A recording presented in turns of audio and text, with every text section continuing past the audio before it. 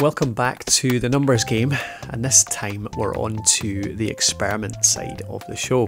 So this is where we talk about all of the things, the practical hints and tips, the real work that we're doing to try and grow our own audience and trying to help you guys come along with us and actually do the experiments as well. So first we're talking progress, what we're working on right now, and then actions that we can get you to take to try and grow your own audience as well. So let's get back to last week's challenge, I guess. Last week I introduced the whole idea about the lead magnet. So it was the fact that right now one of our big challenges is getting more people to opt in to our email list, because we have a couple of thousand people a day on the website, but not that many people are actually opting in. We're building on in the olden days. So from last year, our general lead magnet, so how to podcast ebook, used to get us about 5 to 10 people per day signing up. And that was when the traffic was maybe in the 500 to 1,000 a day mark. So from 500 to 1,000 people, let's say 750 on average, we're getting, say, 7.5 people. So 5 to 10. So what's that? 1% conversion rate? 75, 750? Yeah. No, it's not. It's no, it's 0.0. No, it is 750. Yes. 0.1. Maths. You'd imagine that I would know a bit more. Yeah, did physics at university. Anyway, so yeah, 1%. So it's a pretty low opt-in. It's not entirely... yeah, so we actually found with a bit of experimentation we could get that opt-in up. So in the end, in the olden days, I was getting the opt-in, experimenting around different headlines, different formats. We managed to get the old ebook opt-in up to 2.2%. So a 2.2% conversion on all of our traffic. And that was off about 12,000 pop-ups that last experiment. So the idea that I talked about the last time around is to start making things more specific. So it's to start making email opt-ins, or lead magnets, I should say, that are specific to either a post or a category or a section of the site. It's unfeasible for most of us to make a lead magnet for every single post, but it's much more feasible to create one that's relevant to a category, which you'd hope would make the conversion a bit better. So yeah, what are the ones we've created recently then, Matthew? So we've got the, well, I've been working on the ultimate kit bag one for our equipment articles. So basically put together a document of my favourite equipment that I've used over the years, stuff that I'll never do without, but then brought in as well the sort of equipment that if money was no object we would add to the inventory as well. Yeah, so your dream bag. Some of the really high end stuff that we definitely can't afford at this moment in time, but I think people will be interested to read that, because if you're at all interested in recording audio at any sort of level, you always want to know, like, what are people using, what mics are they using, what they're running it into, what cables are they using, what headphones. So it's just it's a big long list of kit, and why I like it, or why I'd like to own it. Yeah. I mean, it's the kind of thing we try and keep stuff realistic on the site, don't we? Because we don't want people to be put off starting a podcast or running a podcast because they overcomplicate things or it costs too much. But we all like to look at the expensive shiny kit, don't we? Yeah. I mean, a couple of weeks ago I did an article called how much do I need to spend on podcast equipment. And my answer to everything is buy a Samsung Q2U, because you get a set of headphones, a wee stand and a microphone, and that's $60 and that will do. But if you have been doing it for a couple of years and you're looking at getting a high-end setup, then there's a lot of good stuff in there as well. Yeah. I mean, you're always lusting over some bits of kit at some point or another. I mean, at the moment, there's a couple of microphones I'd love to try out. The thing is, I don't necessarily think they'd improve anything. In fact, they wouldn't improve the show. They'd improve the sound maybe incrementally, but nobody normal would notice. So it's a coveting thing, isn't it? You want more shiny stuff. So yeah, anyway, it's something that we thought we'd be interested to read. If somebody we knew that was really into their audio published what's in their ultimate kit bag, we'd read it. So that's the idea. You create a lead magnet like that is interesting to your audience, that is relevant to a section of the site. For us, that's the equipment section of the site. So the most popular category on the whole site is podcast equipment. So we've created a lead magnet that's much more tailored to that. So we're hoping we can get a better opt-in rate on that one. And that's one I'm going to make live this week. To report back on last week, I mentioned the fact we created a Skype one as well, didn't we? You created that one, didn't you? Yeah, we've had we designed this document quite a while ago, and it was originally for our clients that we were working with. It was just part of the service we offered, was we gave them a lot of resources that we'd made.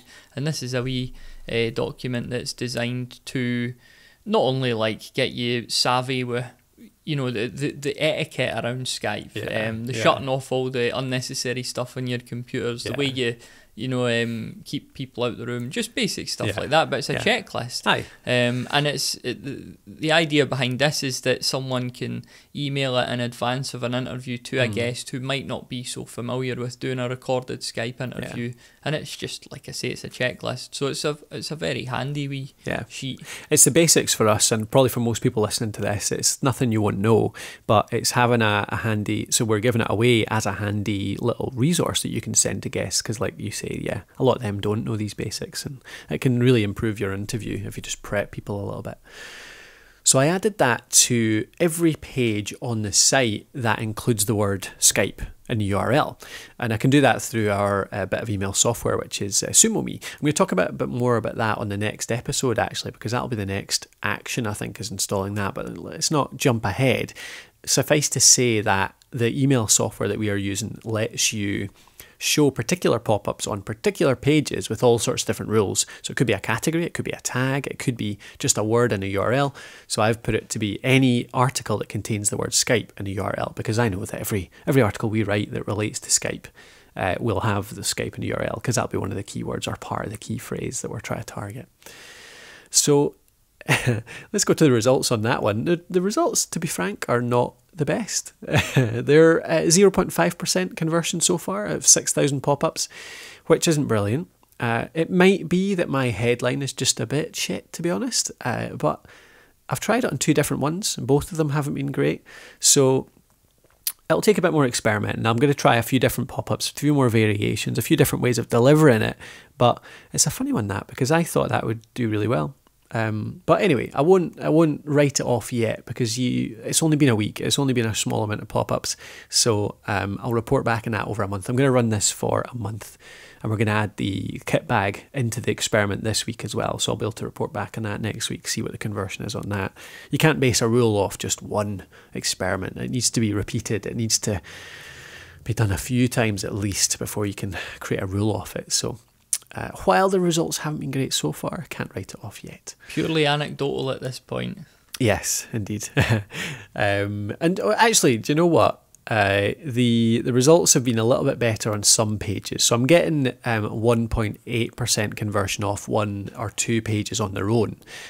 So it might be that actually it's just much more relevant to a couple of the pages within the Skype ecosystem on our website. So I'll report back in the next couple of weeks and see how that's getting on. That takes us to the action for this week. So what we want you guys to do, what you can do out there to follow along with our experiments, to try and grow your own audience, try and create a new fan this week or today even.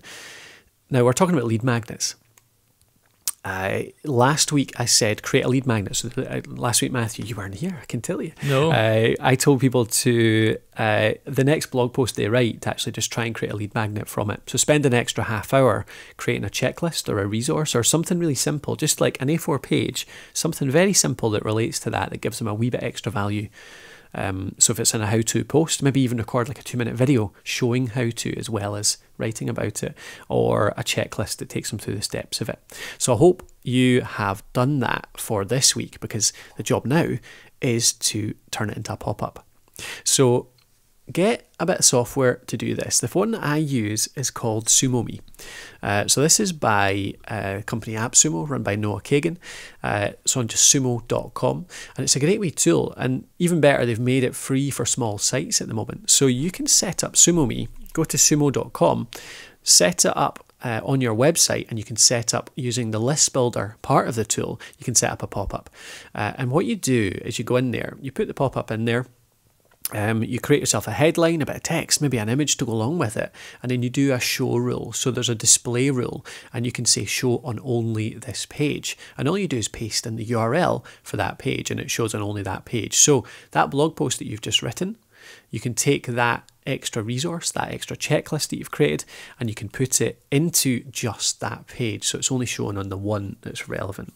Now, I would say actually, if you have no other pop-ups in the site, it might be that it's worthwhile putting it across the site anyway and seeing how it works everywhere. But that's the job for this week, is to go out there, get SumoMe and install it on your site and set up at least one pop-up. In fact, no, set up two. Let's do an A/B test. Do two, and we'll do headlines. We'll compare some headlines. So create two quite different headlines, and we can start to experiment, because that's the whole point of experimenting. So if we put one, we won't really see what's better. But if you create two with two quite different headlines, then that means that you can see which variation is more effective, and you can start to refine it from there. The key here is to make the headlines very different. So don't just change one word. This one simple trick for reducing belly fat. Exactly. Never seen a pop-up with that on it before. 7 tips to reducing your belly size. Yeah, exactly. But yeah, I mean, make up two quite different ones. And if you want to use some of those kind of BuzzFeedy style headlines to see if they work, then go for it. You might find they don't. You might find a more natural, honest one works a bit better. So that's the point of an A/B test, though. You can experiment and find out which one works more effectively. Okay, and I'm going to talk about this software we're pulling this into next week. So right now, SumoMe is only going to be capturing those emails, but it's not going to be putting it into an email an email bit of software, a sort of an email manager. And I'll talk about that next week, the ones that we use. So that's the experiment. I hope you do follow along. I'd love to start featuring people on the show in future. That's the intention. Within a few weeks, we're going to start getting people involved in future experiments, report back on their results as well. So if you are following along, if you do this, then do get in touch. If you're watching the video, put a comment in below on YouTube. If you're listening to the podcast, get in touch either via Twitter, the podcast host, or email me at email us at info@thepodcasthost.com and let us know how you're getting on, and we'll try and feature your stuff on it too.